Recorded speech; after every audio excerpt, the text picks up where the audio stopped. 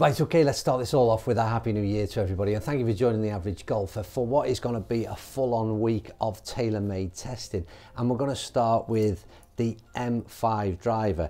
We will stick a shaft on it, don't worry, but there's been lots of hype already around this club. All we've managed to see so far is a little brief snippet of that club face and these two red screws. We're going to find out exactly what they are supposed to do in helping this perform well in the hands of people like you and I. So it is all about speed, it's all about ball speed across the whole of that club face, maximising that and getting it as close to as they possibly can to the legal limits in terms of COR. So what they have done is this: these two holes are filled with a resin, individually filled with a resin. Every club head is tested across a number of parts on this club face to make sure we are maximising ball speeds across that club face, and the resin is injected to assist that process. We're then looking at this underneath the club. You'll see the T-bar track system that's been introduced, so there's plenty of adjustability.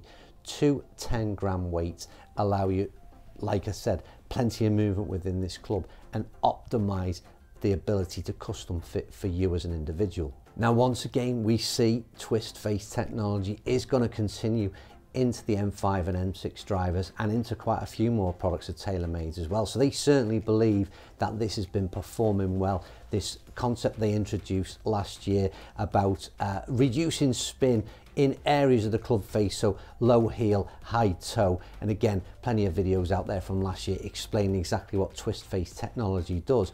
But it basically allows us, in theory, to get better dispersion with off-center hits. We're then looking at this introduction of the resin into this into the face, this speed injection as they're calling it, and surely we're going to produce a pretty impressive driver. In terms of looks, here's some images thrown up on screen now. I'm going to stay out of the looks opinion, to be quite honest with you. I think that's very much down to the individual, so I'll leave that one to you. Maybe we'll talk about this a little bit more when I sit it behind the ball very, very shortly, which is what we're going to do right now. We're going to take this first of all out into 4Golf Chester. We're going to do some testing. I'm going to give you some immediate feedback. We'll get some dry ball data and then we'll get out on the course. But first of all, let's get over to 4Golf Chester and start hitting some golf balls with this M5 driver. Right, so you've heard what TaylorMade have got to say. You've seen all the glossy pictures. You know what this thing looks like now. It's into 4Golf Chester for some dry ball data that I will collect later. But for now, I'm going to talk about how this club sits behind a golf ball, hit some golf balls, and I'll give you some immediate feedback for getting dry ball data, not having the knowledge of the dry ball data. Let's talk about what I'm seeing immediately from the performance of this golf club. Let's talk at address first of all. I love this carbon crown. I love it in this matte muted finish as well. They've also gone back to thinning this top line. You had a white and silver band in the M1 through to M4 series of drivers, which was sort of 3/4 of an inch thick. I like that, to be fair. I don't have a problem with it. However, they've said that they've thinned it down considerably. It's a silver band, it's still there, and it looks good. I really like the finish on this. It's definitely got this sort of motorsport Formula 1 theme running through this whole look of this. One thing I really do like is in the grooves here, they've put a circular colouring, white colouring, little cutaway in each of the grooves, which highlights exactly where the centre of this club face is, and it's really handy at address. I really like that touch that they've added. This is set up at 9 degrees. I've got the weight pushed quite a bit far back in this, and we'll look at this T-bar in a closer look at it in a later video. But for the time being, that's how it's set up, and I'm using this tensite red shaft in stiff, right, or orange shaft I think it is actually. Let's hit some golf balls and give you some feedback. Oh, that has absolutely flown. That's not the feedback I was looking for. I was going to be a little bit more subdued, but that's a bit of a ball to start proceedings off. So yeah, first impressions. Let's hit a few more balls before we draw any conclusions, because that one absolutely rocketed.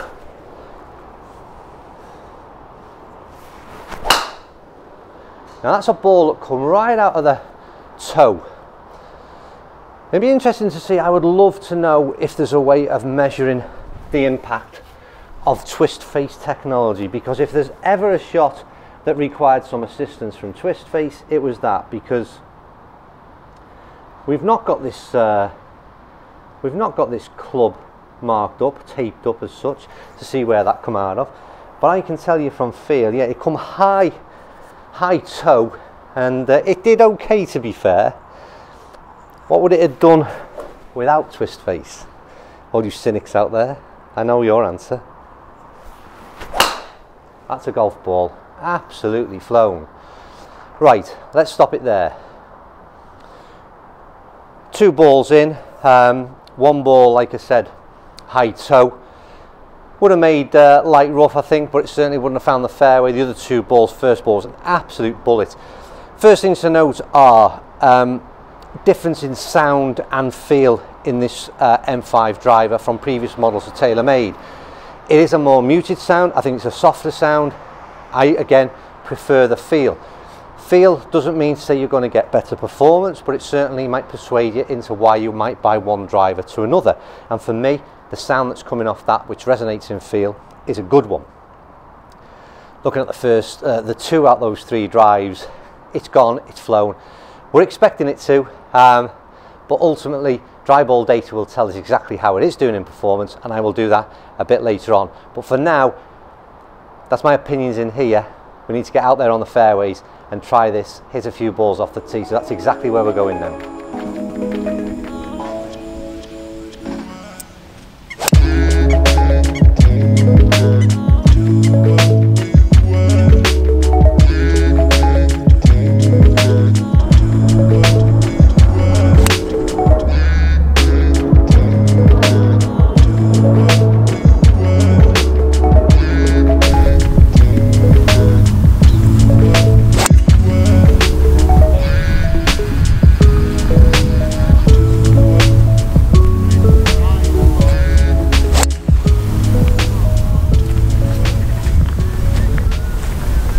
So finishing up some feedback straight off the course from the M5 driver. Once again, sits really nice behind the ball. Plenty of confidence at address. I love the way it frames the ball. For me, I could probably maybe tweak it a little bit in terms of a lot of the shots that I'm hitting are slightly down the right hand side, which is perhaps a good thing for me, because I'm struggling to move that ball to the left at all. But like I said, I'd say that's pretty much a positive based on the way I swing the club. But yeah, maybe that adjustability, I can just make a little change in the weight down there. But overall, the ball seems to be coming off fast. I'm in it pretty much out the middle, so I'm not exactly testing twist face right now, which is unfortunate. But reporting on what I've seen out there on the course, this ball travels, great feel, great sound. Once again, very difficult to be critical with this club out on the golf course. Any errors, well, they're down to the swing, I'm afraid.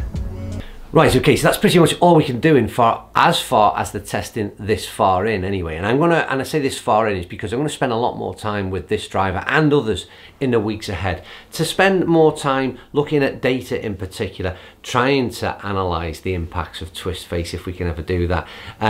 But it is a very small amount of data that I've collated so far with this club, but I took it out on the course.